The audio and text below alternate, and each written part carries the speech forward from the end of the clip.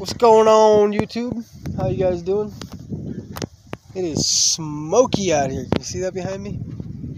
I'm out of my parents' house, and I feel like doing some carving today. I got my Dremel and everything, so I think we're gonna carve out here. And I'm gonna carve some pumpkins, or a pumpkin. Halloween's coming up pretty freaking close. It's gonna come up before you know it. If I don't get started carving pumpkins now, I'm gonna be rushing to get a whole bunch done later. So I'm gonna try to sell a bunch of pumpkins. So anyways, we're gonna carve some kind of pumpkin. I gotta find a log. So let me turn this here phone around and show you guys what's up. Here comes the kids. Well, some of the kids.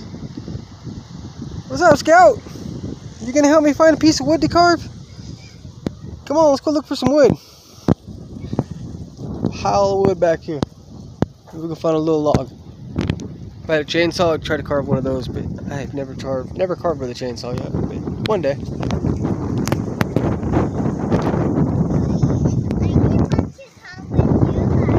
You just want to come with us? Okay, you can come with me.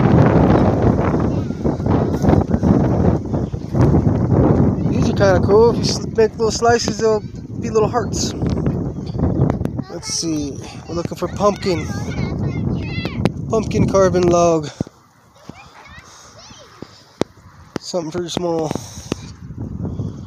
I mean, we can always cut it down, but yeah. I'll help you. Yup. Alright, guys, I'll be right back. I'm gonna help her get her shoes on. Alright, shoe crisis avoided. She's got her shoes back on her feet. Now we can start looking for some wood to carve. So we're gonna carve a pumpkin, Kyler, and it's probably gonna be about a little bit bigger than a baseball. So we need a baseball-sized, thick piece of wood. This? Oh, that's a little thin, dude. Like maybe, This? That'd be nice if it didn't have so many cracks in it. If this was all together, this would be the size, Brian? Sure. Let's see what we can find here. Or like this? Oh, maybe like this one right here. But that is not bigger than a base. So I gotta go and slice this probably in half, and then we can carve it into a pumpkin. So I just got an idea here. Just looking at this log. Instead of cutting it in slices and making like a jack-o'-lantern, right? Well, we hollow this log right in this area. Carve a pumpkin inside the log, like a jack-o'-lantern face inside. I think that'd be kind of cool. I don't know how well it'll work. So, anyways, yeah, this log sits at a little bit of an angle backwards. So I'm thinking right around here. We'll hollow it out with a jack-o'-lantern in the middle. That'd be pretty cool. Alright. That's what we're going to try to do. I don't know how well it's going to turn out. I'm gonna record this and I'll post the video either way. It may end up really cool. It may end up like crap. But either way, you guys are going to see it. So, let's see what we can do. Alright guys, I know this isn't the ideal setup here, but we'll make it work, right? Plug in the foot pedal here. Let's see, get the cord plugged in over here. Alright, got everything set. Alrighty, cool. Let's see here.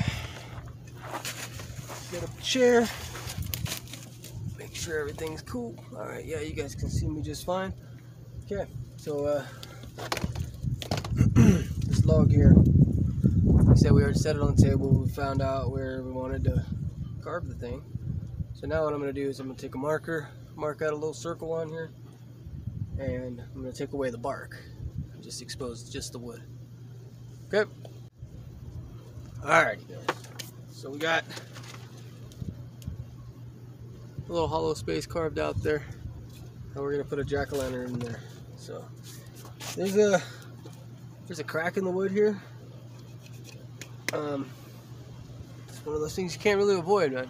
And when you take the bark off, it kind of exposes itself, and you get what you get. In this case, I don't think it's going to be a huge deal because we're carving jack-o'-lantern, and pumpkins have, you know, they got line segments or whatever, so we'll just kind of try to use that to our advantage. Anyways, let's go ahead and start by just drawing a little round circle. Doesn't have to be perfectly round because, like I said, it's a pumpkin. Pumpkins are kind of lumpy. Okay. And gonna have some type of stem on it as well.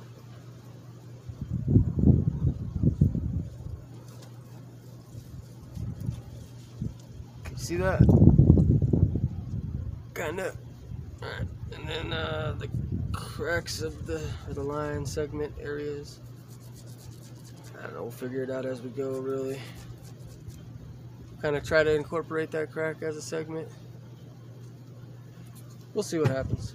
Anyways, I'm going to use the Kutzall Extreme Flame Burr. There'll be a link in the description if you guys want to get one of these. Save yourself 10% by using my promo code. It'll be down below. And we're just going to go ahead and try to get rid of some of this empty area back here. Kind of make the pumpkin itself pop out.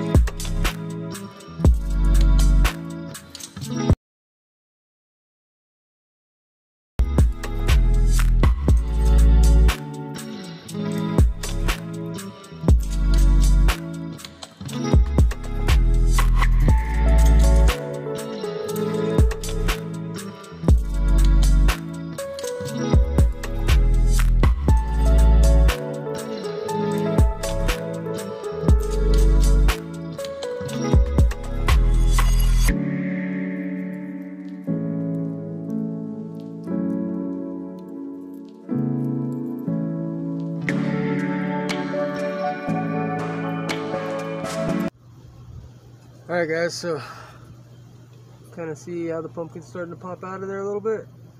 Anyways, we're just going to keep going through and just take this background deeper and deeper, make that pumpkin like the main attraction, right? So anyways, I'll get back with you guys in a minute. I'm just going to keep on carving. Alright guys, hopefully you can see that. Pumpkin's starting to stick out of there a little bit. Anyways, we're going to keep on working this thing down. Background needs to go deeper. Make that pumpkin come out a little bit more, and then we can start kind of making it round, right? So, I'm going to keep carving. I'll get back with you guys. Touch base with you soon. Alright guys, so we've gotten into this stage here. It's starting to look like a pumpkin. So anyways, I've gone ahead and I've switched over to... Where are you? There you are. Can you see it?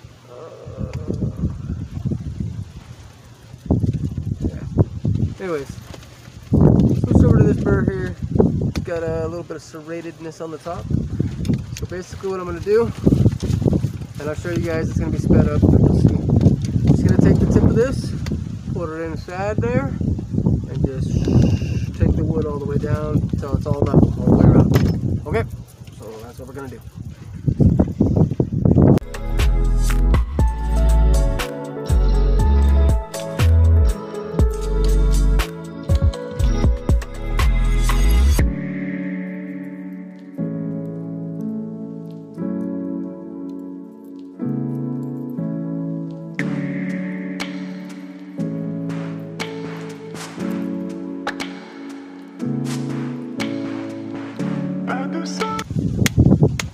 Alright guys, so I've been going at this for a while now. I got it down to a depth that I kind of like. Okay, so now what we're going to do is go over to this taper burr that I have, and we're going to undercut the pumpkin, and then we're going to start rounding it. Okay?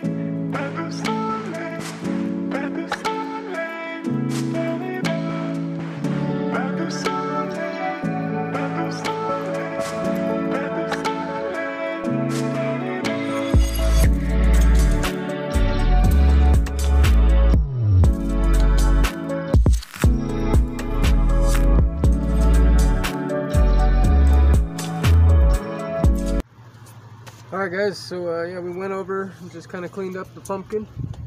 See, I left the background underneath a little rough, kind of like so it looks like it was actually carved into the wood. Anyways, we're gonna go ahead and draw a face onto this pumpkin. Well, first we got to do the little pumpkin lines.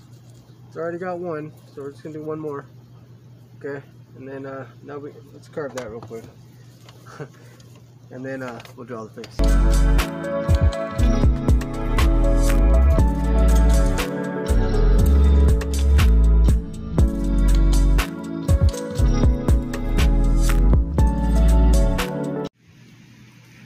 Alright guys, so this is what we've come up with so far. It's a little rough, but we're getting there. So we're going to go ahead and sand this dude up. Well, first what I'm going to do is paint inside black, right? And then we'll go ahead and sand him so that the inside of his face, his mouth and his nose and all that, and then the cracks and everything will stay black, but the rest will be not black. Does that make sense? So yeah, let me do that. And there you have it, guys. It's a pumpkin in a log. So I kind of sanded the paint off a little bit, you know, and then stained the whole thing, give it that antique-y look. And that's what we got, pumpkin in a log. Alright guys, so I went back and repainted him. He was a little too weathered looking, now he looks better. And then I also I leveled this out on the top and drilled a hole in it. Hole pops through right there. So now the idea is we light an incense on the top, like one of the cone incense, and it'll downdraft and the smoke will come out around the pumpkin. So we'll see if that works. So I'll update you guys and show you a video of that as soon as I find some cone incense. Alrighty?